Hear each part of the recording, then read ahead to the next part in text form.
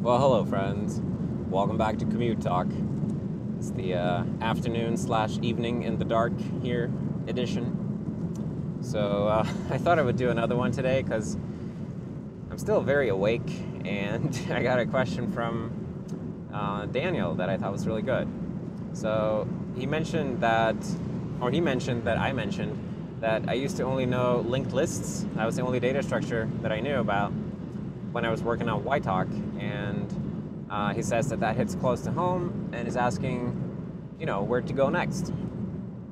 So thank you, Daniel, for asking that, because it's a really good question, and I'm really happy to talk about it. So the thing I think you should do next is learn how to make a vector, because a vector is pretty simple to put together and super useful. And vectors and linked lists, they really are the two cornerstones of any personal code library, I would say.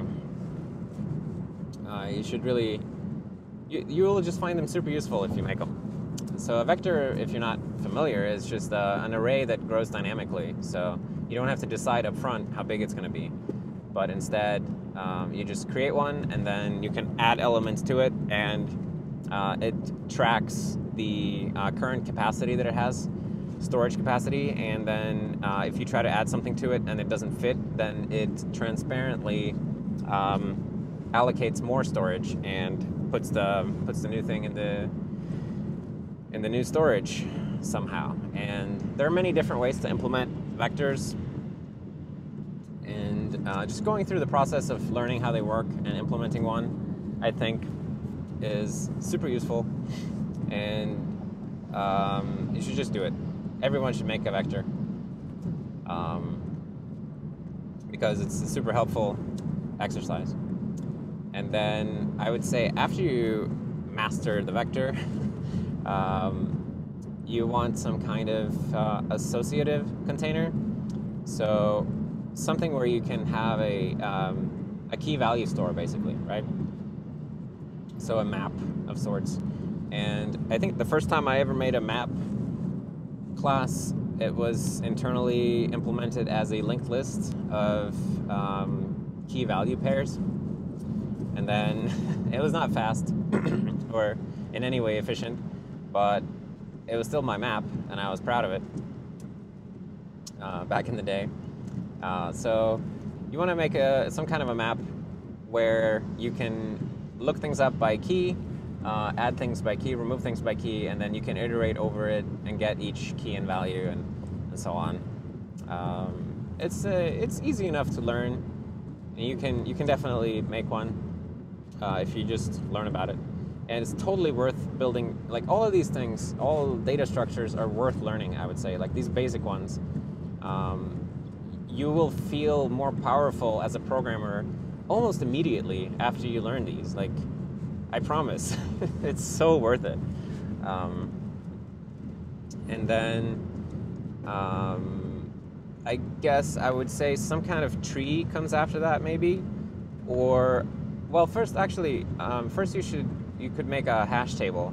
A hash table is a really kick-ass data structure that once you figure out how it works for the first time, you're gonna feel like, ho, like this really good programmer feeling where you actually understand something properly. Hash tables tend to give people that feeling. It's a very good feeling. And they're relatively easy to implement. And you don't have to get fancy. Like, with all of these things, it's easy to fall into the trap of thinking that you have to do the fanciest possible thing, or that you have to do it like the one true way or the one correct way. But there's like 100 different ways to do hash tables, and you can just pick one of them and make one. And if you're anything like me, you will super enjoy the process anyway, because I don't know about other people, but I freaking love writing container code. It's just so much fun. Because it's like, it almost feels like you're doing yourself a favor when you're writing this kind of code, because you're sort of writing this code that will make your future code better, or this is not quite the right way to say it, but it's like you're building a building block for future code. And if you make nice building blocks for yourself, then everything you do in the future from now on is going to be slightly easier, slightly better, slightly more consistent and robust and everything. So that's a really, really good skill to cultivate. And then I was going to say tree as well. Once you have mastered the vector, the linked list, the vector, and the associative container, associative array, and hash table, then making a tree is probably a good idea. Doesn't have to be fancy, but just making some kind of a tree so that you can write some recursive traversal code, because once you work with trees, when you work with trees for the first time and you use recursion to traverse the trees, that is another one of those like really feel-good moments for programmers often, because it's super duper neat the way that you can traverse a tree with recursion. And I don't know, I was so blown away the first time I made my own tree class and traversed it. Definitely worth doing that. And the same thing there, like you don't need to be fancy, and just make something simple. Yeah. And then yeah, like that's a good set of data structures. Like if you can make one of each of those, you will be such a better programmer than you are right now. And you can totally do this. I promise you, it's not terribly difficult, and it's totally worth doing. And then, in addition to this stuff, I guess I'm not sure if they're really data structures per se, but smart pointers are another one that everyone who's doing C++ should probably learn how to make their own smart pointers, because it's super duper useful, and smart pointers are just absolutely necessary element of modern C++. And making your own smart pointers will teach you how they work, and you will gain a much better understanding of the language.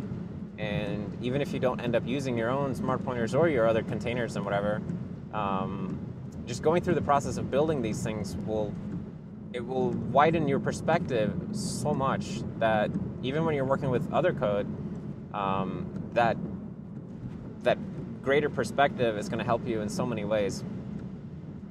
So I would say there are 3 main smart pointers that you can implement that are pretty easy to do, at least naive versions of them that will work. And those would be the single owner smart pointer, like the unique pointer from the STL, and then the multiple owner reference counting pointer, like the shared pointer from STL. And then you can also make a weak pointer, which would be a smart pointer that becomes null when the thing that it's pointing to is destroyed. If you make these 3 smart pointers for yourself, then you will definitely level up your C++ skill. Now, I don't know if you're a C++ programmer or what language you're using, so I was just sort of assuming C++ here. But if you're not doing C++, then I don't know what the equivalent thing would be in your language. And then, of course, there are many data structures that you can learn about, and it's almost always worth learning about more data structures, although, like, in the end, at least in my personal experience, I only end up using the basic ones over and over rather than getting fancy all the time. But there are some things that come up every now and then where I get to use like some special thing, and it's kind of fun too when that happens. But most of the time, it's like you're a carpenter, you know, most of the time you're just working with your hammer. And as much as you would like to take out that fancy tool that you got at the fancy tool store, you got a lot of nails that need hammering, right? So the basics. The basics are good. Always, you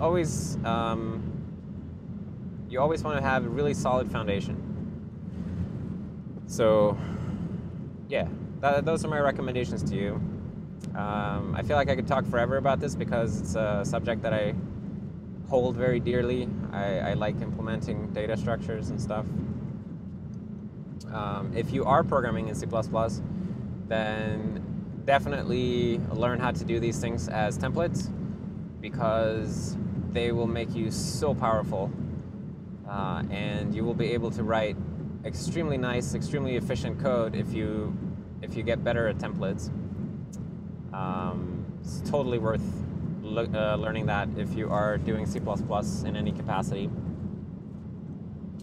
But, you know, at the same time, there's no rush with these things. Like, you can just go at your own pace, enjoy yourself, and always try to learn something so that you can be a little bit more efficient and a little bit better tomorrow than you were today. And always be stacking those improvements. We should all be doing that, right? Stacking our improvements. Even though sometimes it can be a bit difficult because you just want to get stuff done. But it's important to take a little time here and there to expand your horizons and add things to your toolbox, or to sharpen the tools that you already have. Yeah. Anyways, I'm just going to stop talking here because I don't know what else to say. But thanks again, Daniel, for asking the question. And thank you, everyone, for hanging out with me on this really dark and rainy commute back home. And I will see you next time. Bye.